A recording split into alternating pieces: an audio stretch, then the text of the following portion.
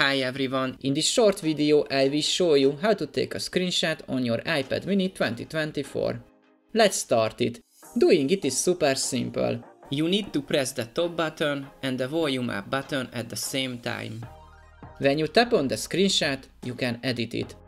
Once your edits are complete, select the done button to save the screenshot.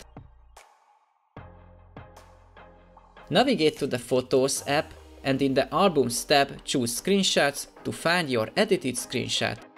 Moreover, there is no need to tap the Done button to save the screenshot. Let me show you. As I take a screenshot, I simply swipe to left save it to the Screenshots album.